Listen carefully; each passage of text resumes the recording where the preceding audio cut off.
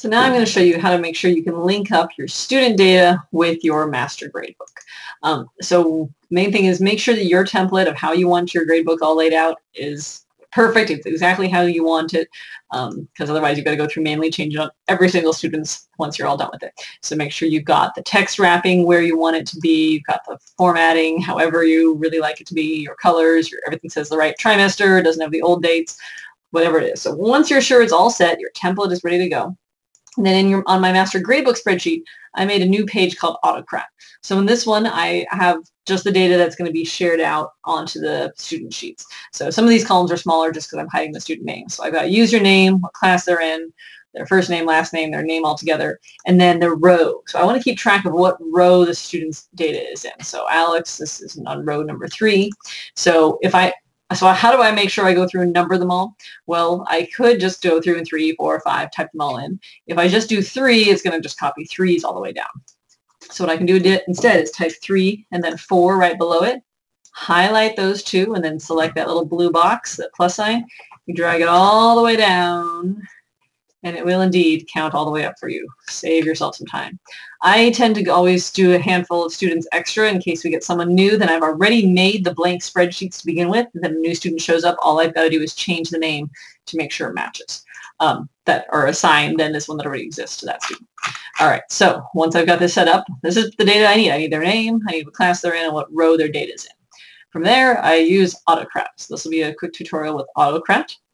So I'm saying launch. All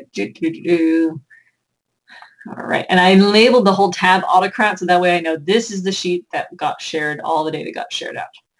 So let's take a moment. Watching, loading. No merge job. So Autocrat has updated, so if you haven't used it recently, it has changed. That's why I want to go through this. Come on, try 3, give it whatever name you want to, doesn't really matter. You'll probably have to type it in again. Choose your template, so mine was Science, Progress Monitoring, Trimester 3. Usually one of the ones, if you've edited it most recently, last modified is up at the top. And I also make sure to always call anything that's going to be a template. I put that in the title, so that way I know that this is a document set up as a template. Wait for it to load. Sorry, this video may be a lot of waiting, so feel free to zip ahead. So next. All right, so merge tab. Make sure that you are merging. Okay, I want Autocrat. And then it goes, oh, you wanted the Autocrat tab. Okay.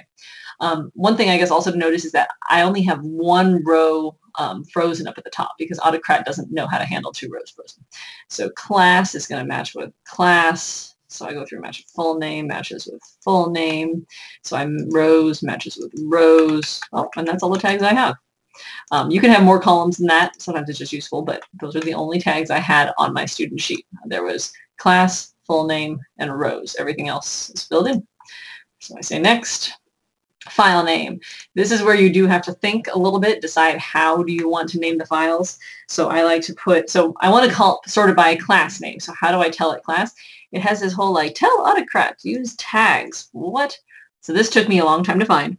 Over here on the side, there's this whole blue section here. If you click on that, oh, here's the tags you can use. So I want class. Click on it. It copied it to the clipboard, and now you say Control-V, paste, and it's right there. Is that very clear to find? No, not at all, but that's how they've set it up right now.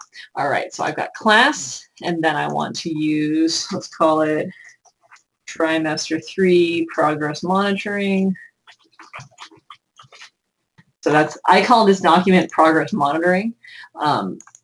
That's what that's the name for the students. Whatever you want to call it is fine with me, or is whatever makes most sense to you. Actually, I do this way. Try 3, and then I put a gap, and then I want to have the student name show up in the title. So that way, and this is very important when you're creating Autocrat files, you want to make sure you know whose file all of these are. So same thing, I want to go to full name was the tag I wanted, and then I'll paste it, Control-V. So now it's going to fill in with class, so I know that what class they're in. I can sort it by that. Progress Monitoring Trimester 3, and then their full name. So the title, do think about it before you create it, just because that's what you're going to have a whole folder full of all these files. It's a Google document. That's going to be the kind of document we want. Trimester 3. All right, so now next, choose the folder. Where do you want it to go? So choose folder. And over here, just very quickly, I made a little folder called Try3. That's where I want to stick it. You can put it wherever you want to. You can organize it. You can figure it out. But I just made a folder called Try3, which is where I want to stick all of these. I do recommend sorting them. Otherwise, they all end up in your drive and get very messy. All right. And you can change the name of the folder later. Next, you can dynamic. I haven't had much luck with this, but you can use it or skip over it. Set merge condition. I always do this as long as the username is not null, meaning if it's not blank, please make a document. If it is blank, do. Except in this case, I do want to make the documents for these students who are blank. So instead of using the username not null, I want to say rows not null. So whenever rows, so it's going to make a document for number 63, but not for number 64 because there is no 64. Next, do I want to share the doc? Yes, save yourself a lot of time. Editable, I would recommend make it editable. You can decide these, allow them to reshare, sure, why not? Okay, so to, who do you send this to? Once again, oh, how do I get that tag? Over here on the side, this blue bar. Username, make sure that was one of your fields. Paste it, Control V, and it's very fussy. You have to give it a subject. So progress, you can do whatever you want to. Just call it banana if you want to. But this way, if you get random emails in your Gmail account, you'll know what they are. So next, all right, so you have to, if you want them to be shared, you have to be sure you put the username in here. If you had your co-teaching with somebody else, you could put the other teacher's name in there as well. So it would go to the other teacher as well, however you want to set it up. All right, say next. Run it on trigger, not necessary. Okay, so now we say save. And it's going to think about it. Think about it.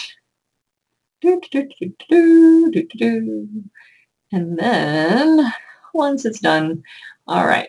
So it is now, should be ready to go. I like to go to info and then it will load. So just to kind of confirm, I'm expecting it to do 62 rows of work. So let's see. So this looks different on this new version, but now it's adding new column headers. It's got merged things. So there's going to do 61 different rows. Okay, I guess makes sense. And then this is going to be the file name. There's 3 tags. So if you want to preview it, you can, or if you know it's going to work, you can just go with it. But it will. It's got the subject. So everything's all set up now. So I'll just say, I don't know, if you want to go back, and you can always go back and edit it too. So when you mouse over it, you get a little pencil to go back and edit the job, throw it away, or you can run it. So when you're all ready to go, click on run, and it will take a little while, but you'll start to see all of these rows filling in. And then when you open up that Try3 folder, you'll start to see those documents. So let Autocrat run 61 rows. It'll take a little while. And then the next video will show your next step, which is the one major tedious part that you have to do manually. But once you do it once, you are all done.